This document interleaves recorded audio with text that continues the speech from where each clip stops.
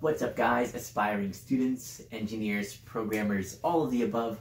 My name is Joey and I hope I can give you some cool informative content about how I was able in my unique situation to finish my undergrad degree, my bachelor's at Boston University in only 2 years, computer engineering.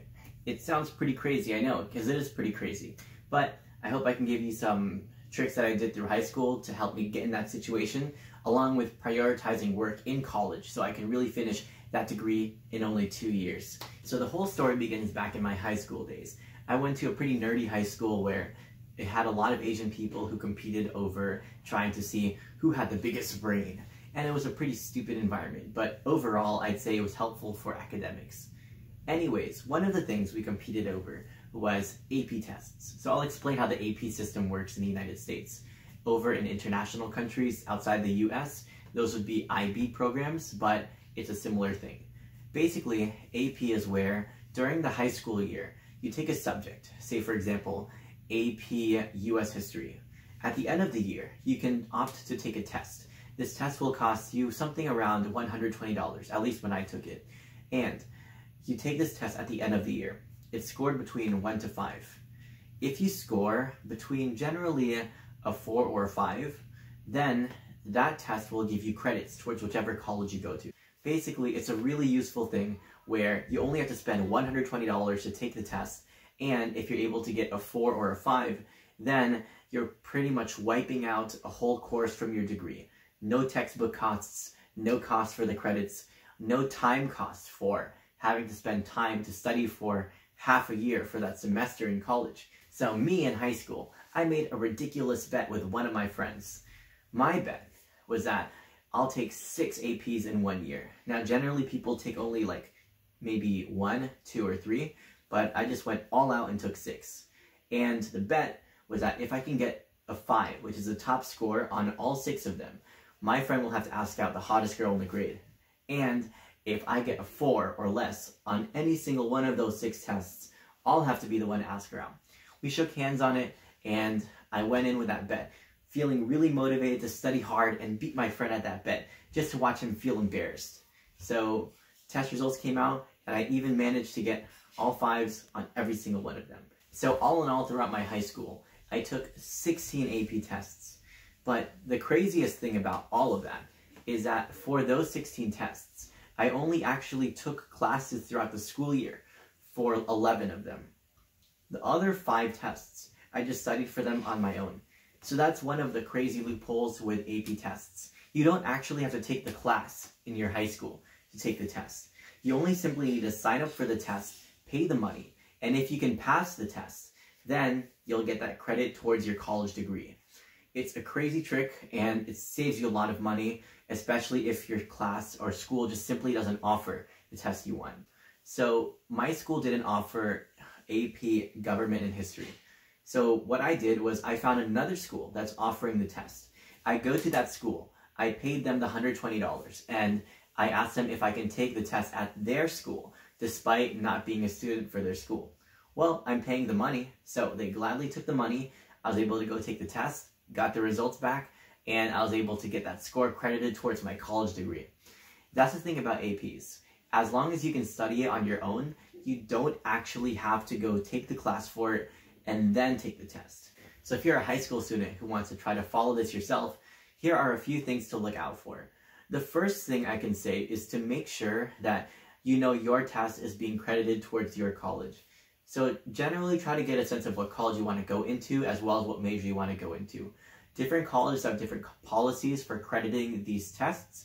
For example, when I went to BU, I took 16 AP tests, but 8 of them actually were the only ones that counted towards my degree. The other 8 kind of had overlaps or just didn't count at all. So really, I only needed 8 of those APs to actually finish my degree in only 2 years. Because of that, try to prioritize those tests so you don't go out and waste your time with taking too many that you don't need. So the next step is to find good prep books that will be useful towards you passing the test. So you generally want to find something that's kind of in the right size, thickness for the book.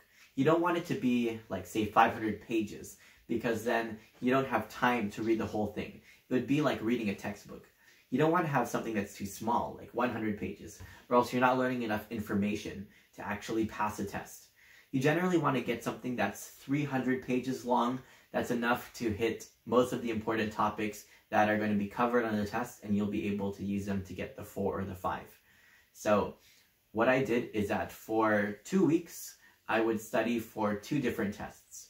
I would break it down 8 hours per day for those 2 weeks, where for the first week, I would spend it just straight reading through the whole book, line by line, taking notes, flashcards, writing everything down, and just absorbing all the information.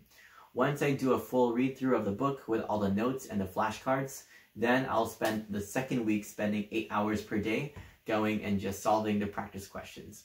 I'll generally have another book, which would just be a book full of a bunch of practice questions. Afterwards, then I would just spend that week solving them and practicing the actual test itself. So for which prep books should you get? Maybe generally Princeton Review or Barron's. You can look online and see what people are posting about on how to self-study for these books or what are the best prep books to take, but it will tell you which ones are good. Another thing that let me graduate earlier was actually going and taking college classes after school and actually getting the real credits for them. So what happened in my senior year was I had already finished my BC Calculus, my math in my junior year. So I had no more math class in my senior year. Since I had a free schedule, what I did was I signed up for multivariable calculus at the Harvard Extension School. That's basically an extension of Harvard University where you just have to simply pay money to take a class, and as long as you pay the money, then you can actually take a class and get the college credits without actually being a real Harvard student. So I did that, and afterwards I was able to actually get real credits that could be credited towards my degree. I did this for 2 classes, both of them which got credited towards my undergraduate degree at BU. So my best advice I can give you is that if you can see any nearby colleges, like community colleges, or any places where you can just go and sign up for a class directly without having to be a student and just paying money, then if you can do that and they can credit it towards your degree, you should go opt for that. Because since you're still in high school, you're going to be living with your parents at home. Because of that, you're saving money. You don't have to be living in a dorm, and you can just get a few classes out of the way. So all in all, I came into college having wiped out a whole bunch of classes. Then what I did in order to finish the degree in only 2 years was during my summer after my first year, I just did a full load of summer courses. So I did 4 courses that summer, and then afterwards in my school years, instead of doing the standard 4 classes per semester, I did 5 classes per semester. So basically, I guess then the next question would be, how do you go and you balance all of your time for this? So the first tip I can give you is just to start your work early and finish it early. The reason is because if you start it early, you'll be quickest to access the teacher's assistant. If you start late, the teacher's assistant will be bogged by so many other students coming and asking them for help. But you start and ask them first, they'll be happy to help you out first. And when they're helping you out, the productivity of your work is going to be accelerated dramatically. You'll finish it so much quicker than everybody who's queuing up asking for help from the TA. So that's my first tip. Just make sure you start your work early and finish it early. The second most important tip I can give you is always to get 8 hours of sleep every night. The reason is that there's a lot of studies that show that if you're not getting 8 hours of sleep, you are going to have so many problems. So sleep is where your brain actually goes and integrates all the information you learned at night. If you try to pull all-nighters every night, you're going to be passively absorbing information, but then it won't actually be integrated into your brain. It will kind of just get thrown out. I can actually attest for this myself.